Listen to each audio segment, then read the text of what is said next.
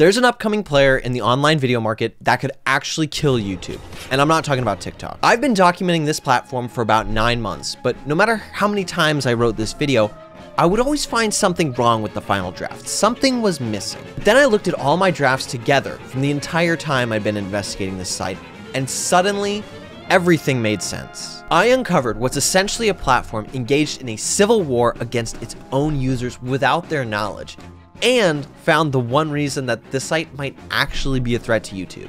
If you haven't guessed it already, I'm talking about Rumble. Also, while this investigation is meaningful to me, I'd like to preface this by saying we're not going after Kaiser Soze here. You know, we're not going after Moriarty from Sherlock.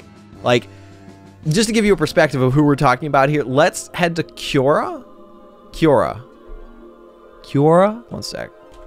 Quora. What does she have to do with this? Why is Rumble, a YouTube rival, growing so popular? I'm gonna try and read you 2 lines from this answer from someone who uses the site without laughing. And I already know what they are, and they're not funny. They should be scary, but you'll see. For starters, Rumble doesn't hit you with a test to see if you are gay every time you watch a new video. Rumble is not in a war against white people, including Hispanics, who are also white. If you want, you can pause and read the rest of that post. I'm not going to read it. I've seen enough. But it does kind of make you wonder what kind of person would spend months of their life documenting what that kind of person does with their time online. This is Just Pearly Things. In case you haven't heard of her before, she is one of many people making bad content for cringe incels. But in her case, think about, she's basically if, like, Andrew Tate was allowed to trade in all of his charisma for hair. And I'm not sure if I should even say that, because she might take that as a compliment. A lot of people think I'm insane because I don't think women should vote. Oh yeah! Well, we know what I think! Who cares what you think? You're a girl! The main reason I know about Pearl is because I watched this Chad video. If you haven't seen this video, you have to watch it. I mean, the last time somebody released a diss track that went this hard, Drake became a father. You are hiding a child, let that boy come home. And instead of taking the L gracefully, like Drake, Pearl decided to make a response video. And I really watched it for like 10 seconds. I'm sorry, I just don't want to hear her speak. But I still wanted to get an idea of what she said without watching the video, so I just read the comments. The thing about getting ratioed on Twitter is that the people who are liking the reply to your tweet probably don't care that much about you. I mean, you know, like mentally, it doesn't involve that much space. They're probably not fans of you. They probably really do not, you know, think about you that much. You just happen across your feed. At least that's what Elon tells himself at night. But look at this shit. Like this isn't some Sunny V2 cherry picking. This is a wall of hatred. I mean, you know you've been ethered when you get toasted in your own goddamn comment section. But it got me thinking, who is this woman? So I looked up her channel. She's got 1.5 million subscribers. I mean, can't relate. And I know I just called Pearl's fans cringe incels, but after looking through her page, I realized I have something in common with them. I also don't want to watch her content. And then I went to her About tab and I saw all the standard plugs, and what is that? And that is how I found Rumble in November of 2022. And I don't think I could effectively tell you how insane the first click onto that site was.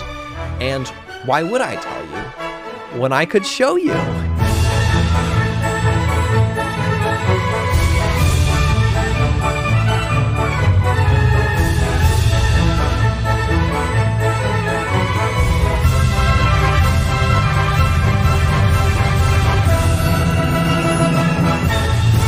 First glance, it looks like Rumble could be summed up simply with this meme, but it can't.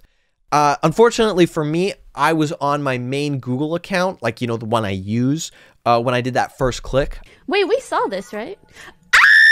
You know, I didn't realize that I was clicking directly into hell.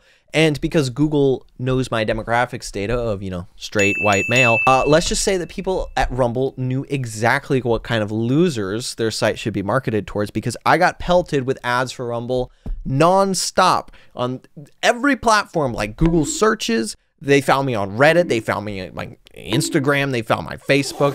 Like, I've been getting these ads everywhere, including back here on YouTube. You know, this ad that I'm about to show you was on every video that I watched for like 3 months because I clicked on Rumble accidentally one time. And I really feel like the only fair way to show you and kind of introduce you to how Rumble sees themselves might be showing you their own advertising. Hi, welcome to YouTube. Thanks, it's great to be here. I'm just gonna upload my video right now. Let me see it first. Oh, wow. No, you can't post that. First of all, it is adorable that you think that YouTube would let you know there's something wrong with your video before you post it. But I mean, why would you let reality get in the way of a good narrative? That's the Trump 2024 campaign slogan, by the way. I'll spare you from the rest of the cringe that I had to endure from this ad, but here's the heart of their pitch. All right, I'm gonna be leaving now. Where are you going? To a place where I can't get canceled and they celebrate free speech. Have fun in Fantasyland. It's not Fantasyland, it's called Rumble. Later, pal. Okay, so YouTube with free speech. Let's see what gets posted there, as if we don't already know. Also, remember this dude. He will be very important later. Politics pull the big boy views on this platform. They are the first shelf when you log into the Rumble homepage, and they absolutely deserve to be there. The audience for Rumble are basically YouTube expats whose favorite content creator got banned for hate speech, or as they would call it, hate speech. And I could watch some of these videos and talk through them, kind of rebut the arguments, but I'm not gonna do that. These people have like 3 talking points and 1 joke. And if this content was the only thing on their site, I would say the story is not very interesting. I mean, it's just what your MAGA uncle sees when he opens up YouTube. But that's not the case. Rumble doesn't want to be right-wing YouTube. Rumble wants to be YouTube. And this is an old quote from an old Jarvis Johnson video when he was still kind of in the tech, you know, programming space before he left to be a YouTuber full-time. And I can't find exactly which video. I did try, but it really stuck with me when I watched the video. He said that a common phrase in website design is, don't design for the user you have, design for the user you want. Now, that's exactly what Rumble is doing. Rumble is trying to expand into the gaming market. I mean, because obviously, every time I've refreshed the incognito window that I use to browse Rumble, gaming has always been the first shelf down. And I've never seen a video on there with more than 10,000 views, which is like 1/10 of the views that videos that are actually on the first page due to merit are getting. Dude, every gaming channel is pulling in just Pearly Things numbers. In fact, I've regularly seen people on this shelf with only 1 follower, which is probably themselves. Not that I would know anything about only having 1 follower, that's themselves. Oh my god, that has f***ing... Please clap. Oh, Jeb.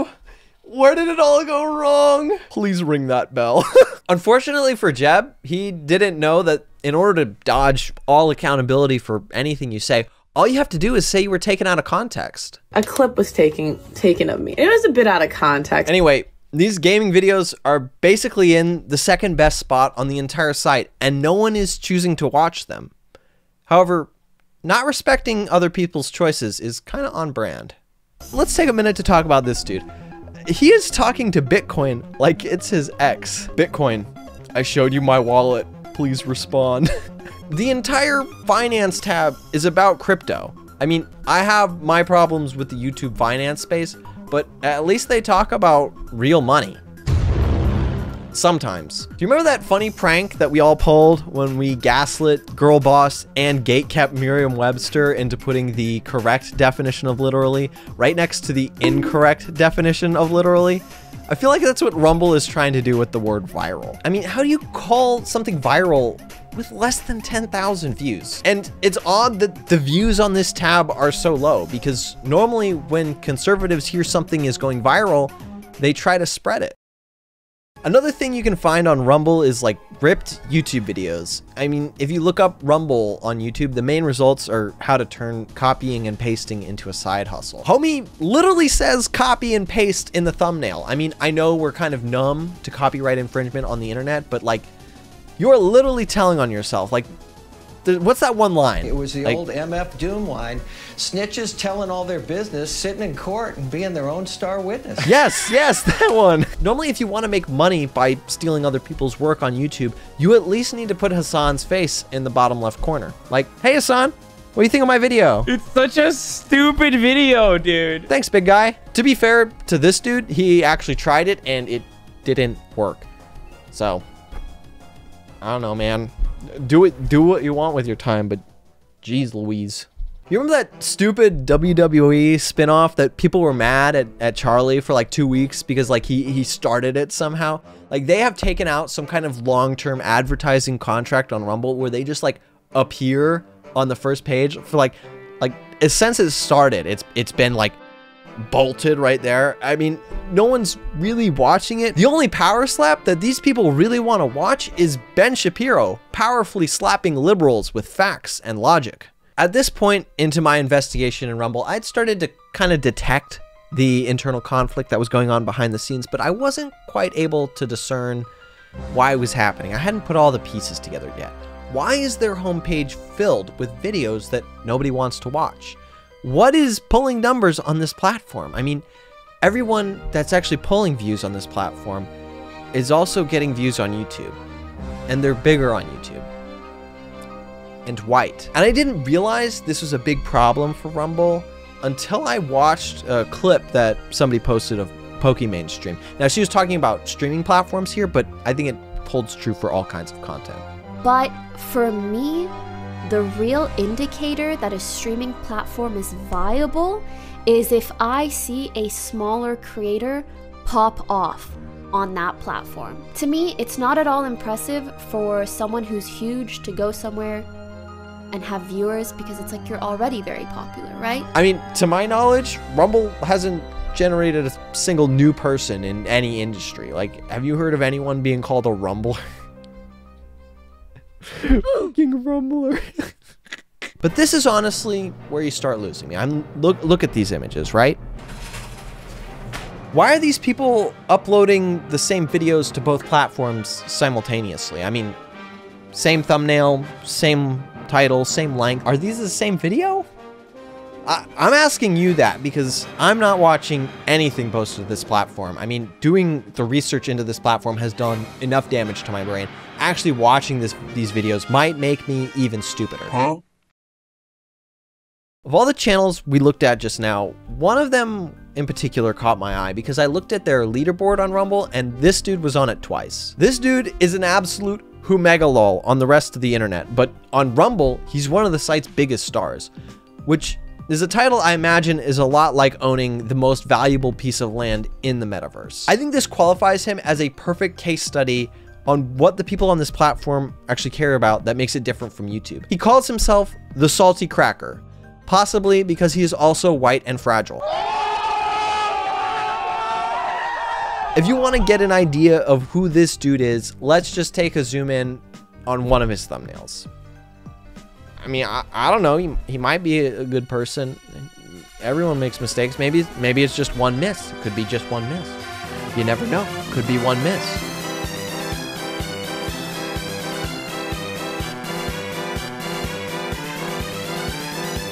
Into what? I just read that again for the second time. That's not good. It's so funny to me seeing Biden with this particular stash style. I mean, you know what side of the political spectrum that particular German megalomaniac represented, right? You know who's probably on this site, right? You know who they support right now, right? But why would you let reality get in the way of a good narrative? Oh, yeah, right, sorry. The TheSaltyCracker's content really offends my sensibilities. I mean, not just because of the hate speech and, you know, the obvious reasons it should, but because the videos are terrible, like terrible. And I don't even need to watch them to tell you they're terrible. Like, let's just watch this together on high speed. These videos are all like this. Maybe one video at the beginning, but then it's just this dude blabbing for 8 minutes. And like, if he stumbles or he like uses filler words, he doesn't cut that. He just tries to one take it despite objectively not having that talent despite ostensibly this being his full-time job. Your full-time job is to talk, and you can't do it. He just never cuts. He never cuts. He never does anything interesting with the video except it's just him in a little square doing this. I mean, he labels himself as comedy politics, but the only joke that's funny from this dude is his production value. Normally, if you want to spew hate speech and have no production value, you need to do two things. First, put up some CSGO surf, and second, hide your chin. But remember, this would be fine for like a third channel or a second channel or like a vlog channel or like a channel where only people who are directly fans of you are going to watch that, like on YouTube. But remember, this dude is one of the biggest creators on Rumble doing this. The oddest part about TheSaltyCracker is that homie is posting the same videos to YouTube with the same offensive titles and thumbnails. His ass is not being censored. I mean, actually, that ad from the beginning was right. These people should not be posting to YouTube. This stuff is disgusting. I don't understand how these people can dedicate so much of their time to hating such a small percentage of the population. You know, for people who are supposedly so pro-life, how about any of you fucking get one? And that incredibly based line is where I was comfortable ending this video when I wrote it the first time in February 2023.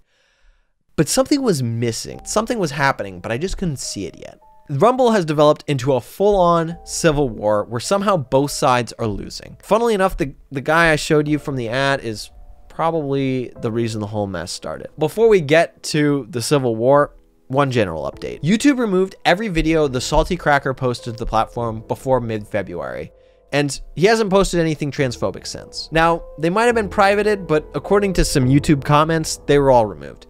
And if you can't trust user crazy funny cats for the truth, I just don't know what this world has come to. And listen, that isn't to say you aren't allowed to talk about some of these issues. YouTube allows you to say a shocking amount on this platform, but this, there are tactful ways to approach this topic, and he chose the one that's straight up bullying. I get into this a lot more in the companion video to this one, but this reminds me a lot of the paradox of tolerance, which states that if a society is tolerant without limit, its ability to be tolerant is eventually seized and destroyed by the intolerant. While I appreciate that everyone should be able to voice their point of view, some people express ideas that are so dangerous that they should not have a platform. I have no official say on what YouTube does, but just from what I've seen, I really do think that TheSaltyCracker should probably get banned.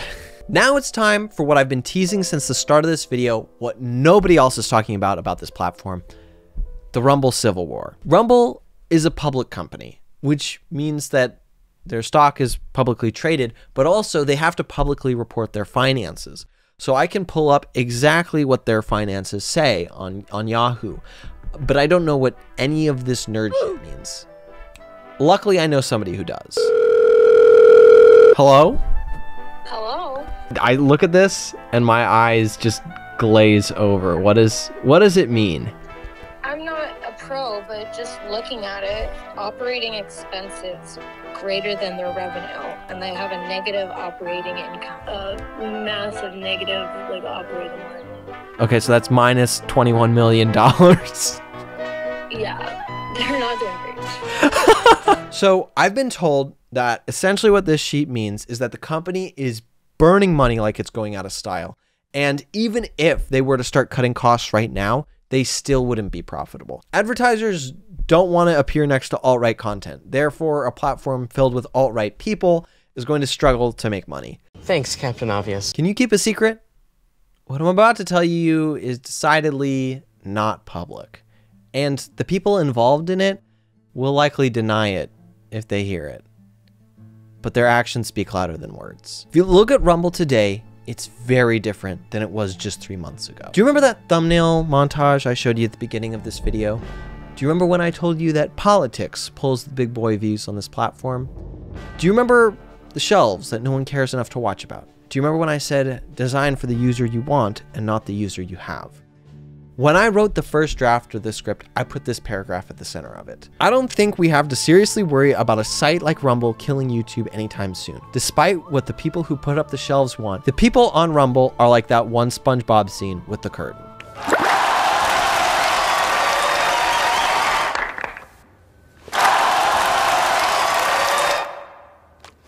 And I was right. That's who their users are. But that doesn't mean the site is okay with that. They unironically seem to be trying to moderate their platform and their user base by changing what the algorithm will show you, at least on the front page. You know, the people are still making and watching the hateful content, but it doesn't appear as publicly. I mean, the users would call this a shadow ban if YouTube did this. Actually, that's not entirely true. There's still two places that you can find hateful content on the Rumble front page. The first is a section called Editor Picks. This is clearly what the people at Rumble who work at Rumble, what they like to watch. We've got the same section on YouTube. It's just called Trending. The other place you can find the hateful alt-right content is on the leaderboard of the site, which they have conveniently buried at the bottom of the web page. It is quite common that the 4th or 5th highest viewed video on the leaderboard will have more views than the entire rest of the front page combined. What this tells us is that both the people who work for this site and the people who watch this site still just like alt-right content just as much, but the people who want to get their money out of this site do not like this content being on the front page because it has some serious scaring the maidens energy. I just don't know how I would pitch to Coca-Cola that you're gonna appear right before Tate's speech with Andrew Tate. So the users already on Rumble are clearly never gonna pay off for the investors because they wanna watch content that advertisers don't wanna advertise on. But the investors really want their money. So what they're trying to do is make the site worse for the existing user base in order to bring in a new user base that's gonna watch videos that they can actually slap ads on top of. There's some joke about how, yeah, the great replacement is happening. It's just happening on fucking Rumble. This is where this guy from the beginning comes back. I told you he was important. He's from the Rumble ads. This is Steve Will Do It. He was part of a group called the Nelk Boys that I hadn't heard of before because I'm not 14.